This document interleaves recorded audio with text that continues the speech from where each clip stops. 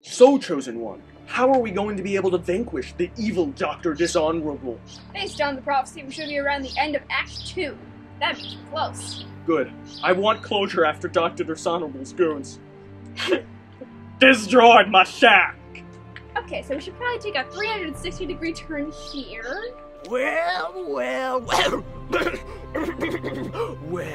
Dr. Dishonorable, what do you want?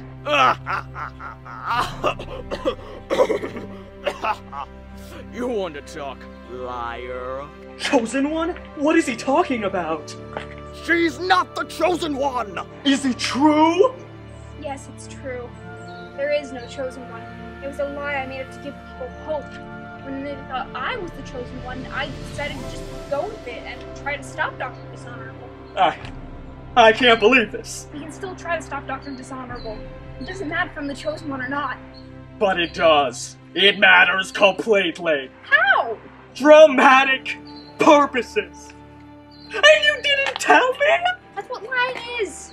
Now listen, I may not be the chosen one, but that has had literally no bearing on anything that has happened in the story thus far. Now can we continue our quest? No. I feel too betrayed. How? We met 3 days ago. Can't you see, Chosen One? If that's even your real name. It's obviously not. Whatever. The point is, it's the end of Act 2. That means we have to have a dramatic separation before coming back together in the climax. That's how these things work. You're getting way too meta right now.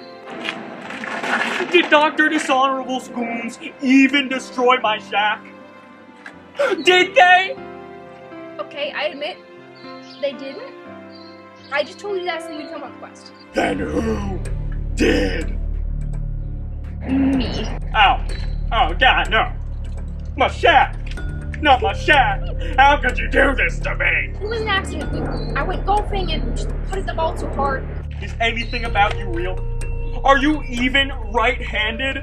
You never asked me about my hand dominance. That was an assumption. You made an assumption. You lied about that too? I've got one more thing to say to you. You know when you asked me if we had any more bags of plain chips, and I said no? Well, I lied. I wanted to leave the last bag for myself. You monster! That's for the chips. That's for the shack! Okay, while you were doing that whole thing, I already did the evil thing that you were trying to stop me from doing. So, next time you gotta be more punctual. I feel like this could have been avoided if you just worked out your differences a little more.